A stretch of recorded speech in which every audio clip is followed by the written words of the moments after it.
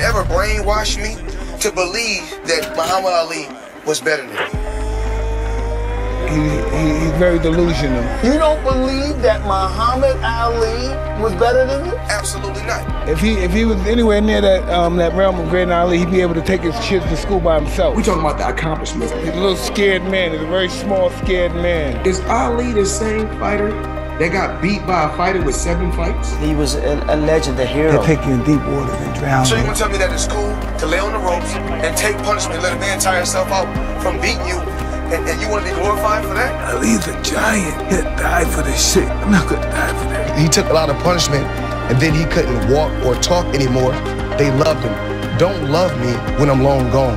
Appreciate me now. Love me now. He can't take his kid to school by himself. And he's talking about he's great. I've accomplished more than every fighter in the history of boxing. Greatness is not guarding yourself from the people. Greatness is being accepted by the people.